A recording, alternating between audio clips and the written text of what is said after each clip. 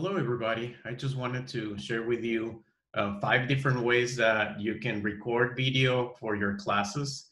And this is a very basic setup, but I just wanted to show everybody what you can do.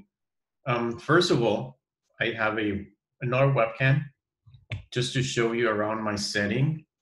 You see, I have just my laptop, some paper, my cell phone, and an iPad that I'm going to use.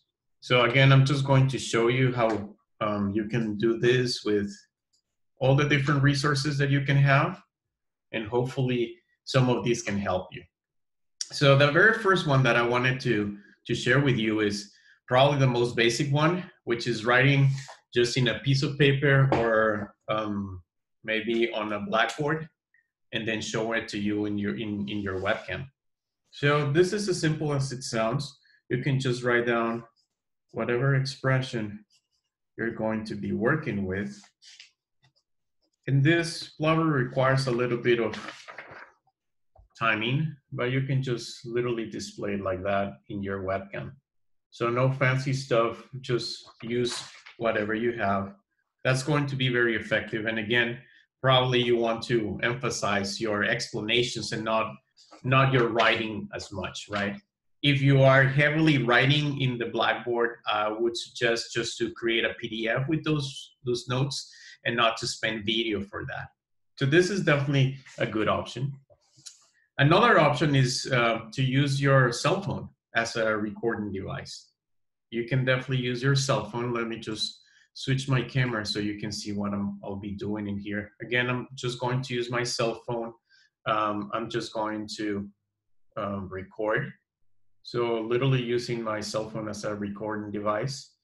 And I'm actually making sure that my recording settings are kind of like in the lowest possible resolution, because this, you don't want your videos to be super heavy that students cannot download them. So all I'm going to do is I'm going to write in paper, just like if I were taking notes, and I'm going to use the cell phone to record the video. And here you can see that I can talk to the video. Again, I'm just like holding the cell phone really. I don't need a fancy stand for this. And I'm going to use different type of pencils and pens so you can see the difference. Probably this is the most practical thing to do, because we can write the Riemann zeta function. And this is how just a mechanical pencil will look like. And I can write down the definition over here and say that this is given by a sum where s, or real part of s, is bigger than 1, otherwise it doesn't converge. Of course, you can try different writing utensils to see what works better with your lighting and with the type of paper you have. I think that the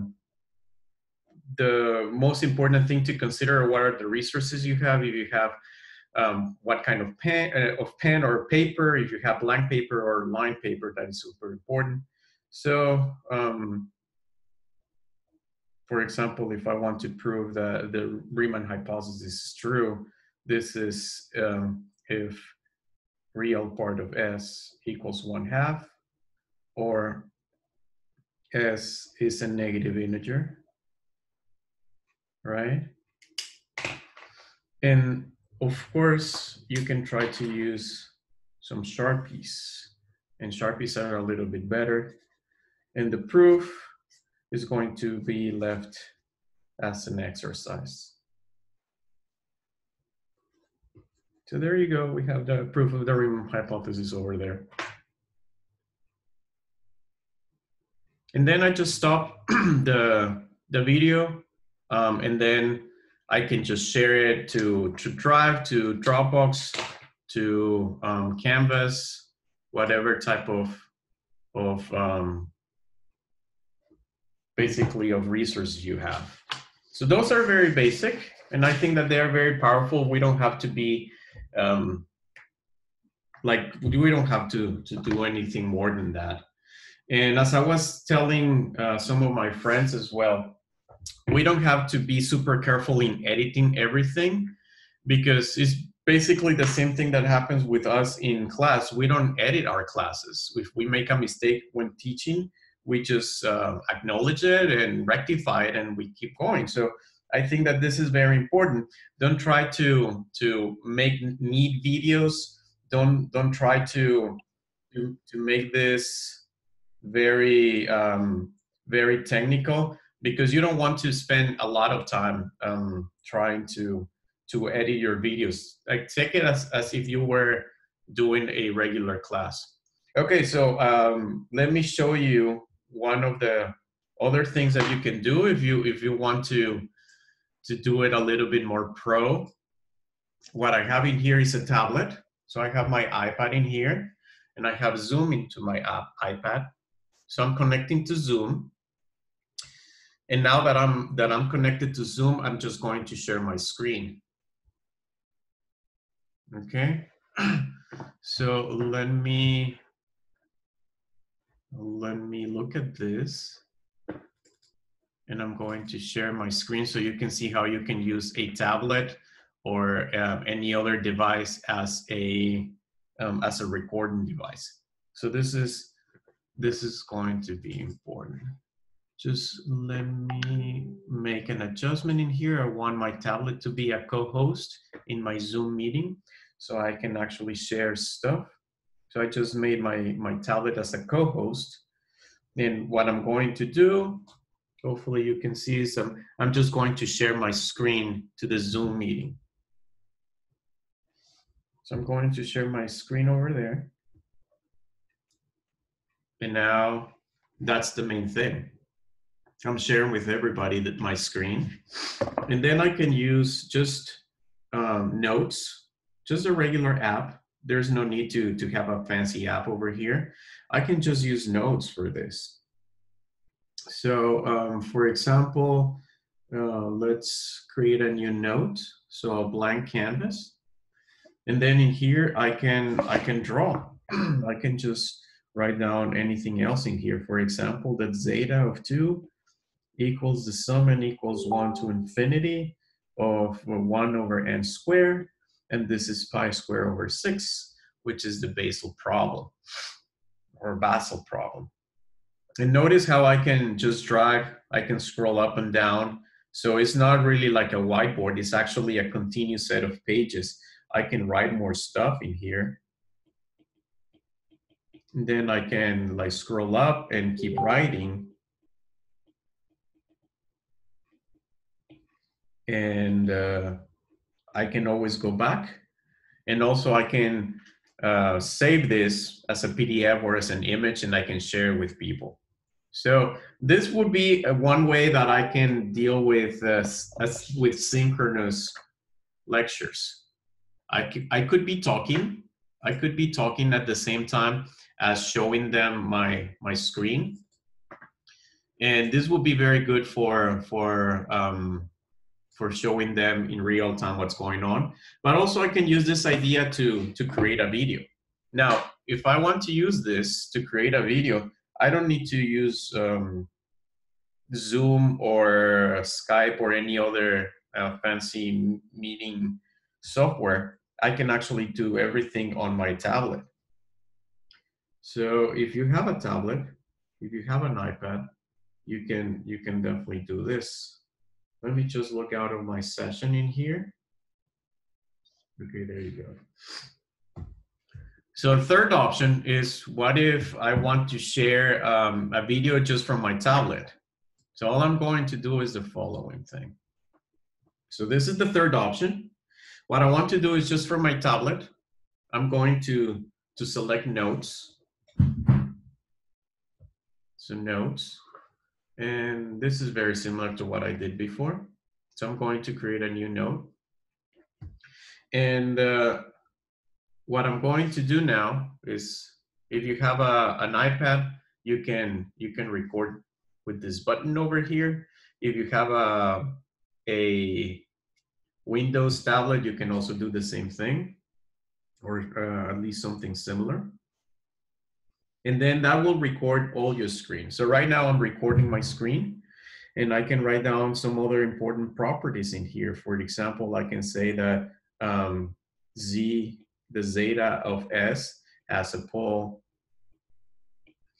or even better, it's a simple pole at S equals 1. And that's the only pole, so we can do a meromorphic continuation. So we can meromorphically, it's a nice word, right? Meromorphically continue the function to the entire plane.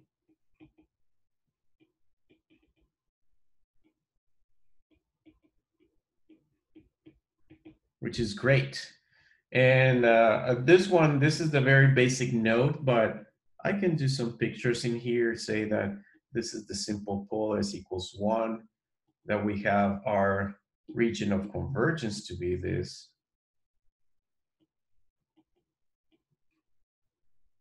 And then that we can extend this past the line real part of S equals 1. So this is a very simple way to create videos. And once you're done, you just stop recording.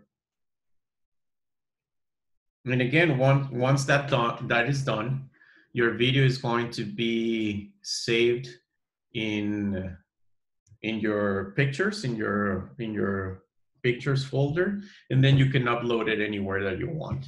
So that's another way you can deal with this. And finally, another way that I wanted to share with you is just to share slides. If I have a PowerPoint or a Beamer or a PDF that I want to be talking about, I can just share my screen and either do that in real time with Zoom or to record a video with this. So all I'm going to do now is I want to share my screen. So let me share my screen with you right now. And you will see this, this presentation that I have in Google Slides. So I would present it as usual. I will just click on present, and then I can start talking about this. For example, this will be the many ways that we can relate pi and randomness. And I would go just ahead and do this presentation just in a regular way. I would start talking about this. I would talk, for example, about the Monte Carlo method in here to find pi just by dropping things on a square and a circle inside, and then just counting the number of points that land inside of the circle. I can also talk about Buffon's needle, which is a very nice way also to find pi just by dropping things on a piece of paper. Or we can do the experiment of finding pairs of numbers, of random numbers. Now, the one thing that is very helpful whenever you're doing Google Slides, for example, as opposed to other tools available, is that whenever you do this presentation, if you look at the lower part of the screen, that is transcribing in real time what I'm saying. And it's pretty accurate. Even with my accent, even with math, you see that the words in the transcription are pretty accurate. Maybe I would say 90% accurate, which is good enough. So this is also a very good resource if you are thinking about your students, maybe ESL or ADA students. This is something important. And again, it's just literally like doing a presentation. So if you have your presentations for your classes, slides as PDFs, you can just share your screen and then record them as you would do like in a regular classroom. And then when you're done, you just stop the sharing. So those are some of the basic things that you want to keep in mind. Again, keep it simple. You don't want to edit your videos a lot. Try to not edit your videos. You want this to be fluid, and again, you don't have enough time to do a lot of addition into your videos. So don't worry about it. I think that the most important thing to do is, well, first of all, to remember that we're doing remote instruction, not online instruction. So we're doing remote instruction. It means we're just replacing the medium that we use to communicate with students.